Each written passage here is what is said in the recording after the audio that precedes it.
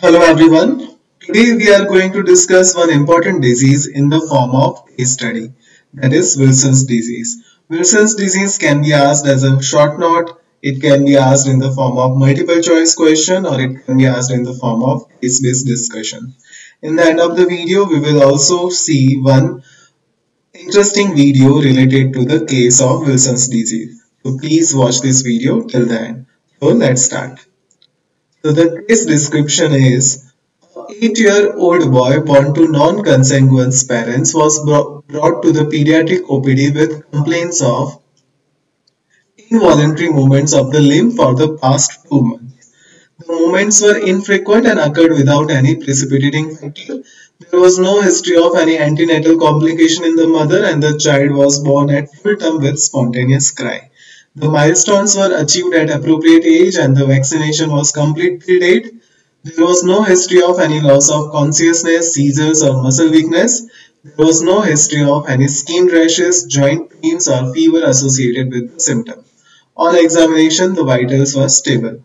So till now, the only positive finding is involuntary movements of the limb for the past 2 months. A slit lamp examination by an ophthalmologist promptly revealed the presence of both KF rings and sunflower cataract.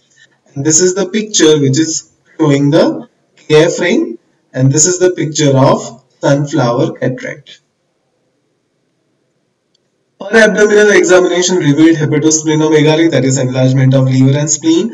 Neurological examination confirmed the presence of involuntary movements and disc tendon reflexes. CT scan of the brain revealed pathological changes in the basal ganglia.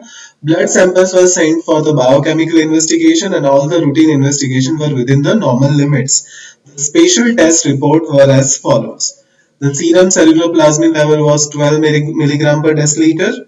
Serum copper is 265 microgram per deciliter and the 24 hours urinary copper is 1032 microgram per 24 hours. These were the laboratory investigation, and from the laboratory investigation, serum ceruloplasmin level is reduced, serum copper and 24-hour urinary copper is increased. So the first question is, what is the diagnosis and justify? From the case description, it seems the case of Wilson's disease because there is a characteristic KF ring as well as a sunflower cataract, there is a involuntary movements, there is a hepatosplenomegaly, and the laboratory investigation show increased level of copper and increased excretion of copper in the urine, and there is a reduction of ceruloplasmin. So it is the case of Wilson's disease. Second question is, what is the underlying defect? Now Wilson's disease is the rare genetic defect which is inherited as an autosomal recessive disease which occurs due to the mutation in the gene encoding copper binding ATPase, that is ATP7B. Due to this mutation, there is an impaired excretion of copper from liver to the bile, which results in the accumulation of copper in the liver as well as in the brain. That's why it is also known as the hepatolenticular degeneration. And due to this increased level of copper in the hepatocytes, there is an impaired incorporation of copper into the apoceruloplasmin, which results in the reduced level of ceruloplasmin. So that is the underlying defect. Third question is, what are the characteristic features of this disorder? The characteristic feature is hepatolenticular degeneration. Symptoms may range from asymptomatic to the liver failure, neurological or psychiatric manifestations like there is a tremor, there is a dystonia, there is a mood swings, there is a psychosis. And so these are the various manifestations that can be seen in case of Wilson's disease. What is KF ring? KF ring is the Kayser-Fleischer ring, which is seen in many conditions including Wilson's disease. It is typical grayish-brown, yellowish ring which is seen in the basement membrane of cornea, which occurs due to the deposition of copper. And it is the pathognomic feature of Wilson's disease. So that is the KF ring.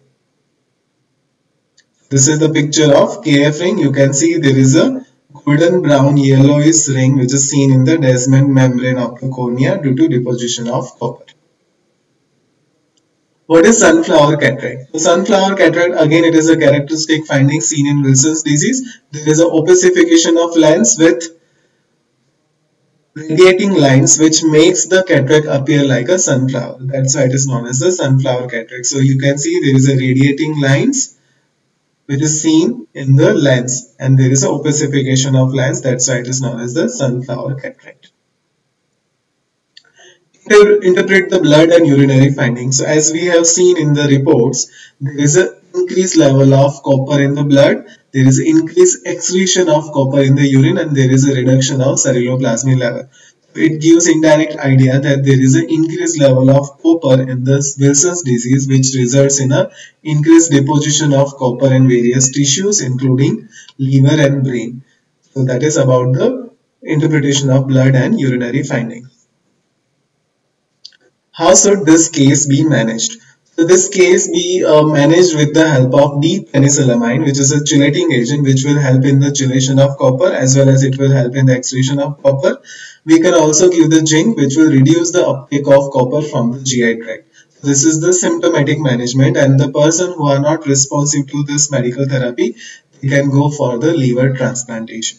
So this is the management of Wilson's disease. Apart from this finding, in the Wilson's disease, there is a one particular sign is seen in the MRI, that is panda face, which is seen in the T2 weighted axial MRI, and this is the panda face. This can be seen in the midbrain. So such type of question can also be asked in as a spotting in various entrance examinations. Now we will see one video which shows the characteristic wing beating tremor which is seen in the Wilson's disease. So wing beating tremor can be elicited by, this is the wing beating tremor. It can be elicited by abduction of arm with flexed elbow and the arm facing downwards. So this is the characteristic wing beating tremor which is seen in the Wilson's disease. So that is all about Wilson's disease. These are my references. Thank you for watching. Thank you.